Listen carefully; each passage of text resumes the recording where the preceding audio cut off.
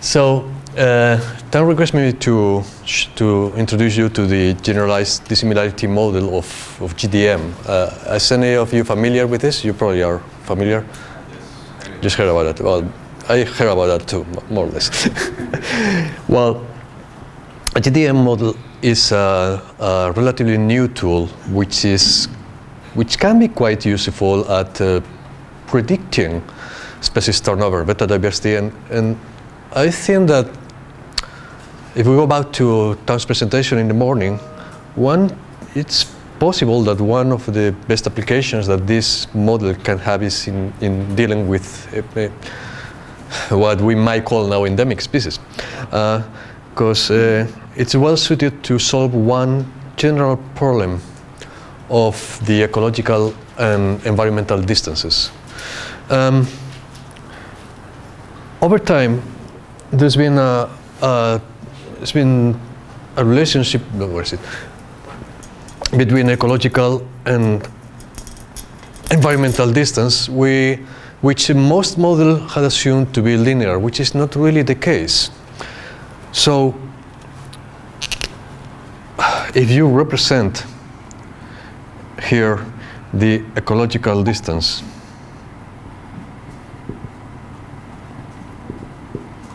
the environmental distance, sorry. Well, it doesn't matter. And you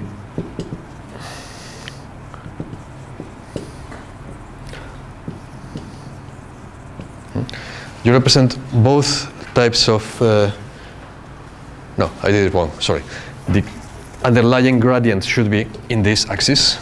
So this is environmental distance. And this could be actually anything. So you could take environmental distance as an actual physical distance, actual geographical distance, because the environments will change along a gradient. Remember, you move from here up to the mountains, you have a gradient. So the farther away you are, the more environmental distance you have, and you get the ecological distance here. You would expect some kind of linear relationship. Let's say that it takes this form. Whereas in fact, this isn't true. The relationship between ecological distance and environmental distance tends to be curvilinear. And that wreaks havoc in most models. This is basically what GDM was designed to cope with. So this means that the rate of turnover is not constant over time, and it's not, sorry, over space. You might have fast gradients in which the turnover is quite fast. Very soon species disappear and are replaced by others, and in some other places along the gradient, the turnover is smaller. Why is it so? There are a number of causes. One of them could be that the species, ecologically tolerant species, tend to be spread more over the gradient, whereas the narrow species tend to be more concentrated somewhere. So as the gradient gets into more extreme conditions, the less tolerant species will disappear, whereas the more tolerant species will stay. This is one possible explanation. There are many. But in any case, what the GDM does is try to detrend this curve, or rather to cope with it, by using a modification of the matrix correlation analysis. So here you have an environmental gradient. For instance, you have the species composition, and you see that rather than having a, say, straight band, they will change at a different rate at different pieces. Let's assume that we say that the ecological distance has been measured as a dissimilarity measure. It could be, well, in this case, the dissimilarity measure that's by choice is the Bray-Curtis index.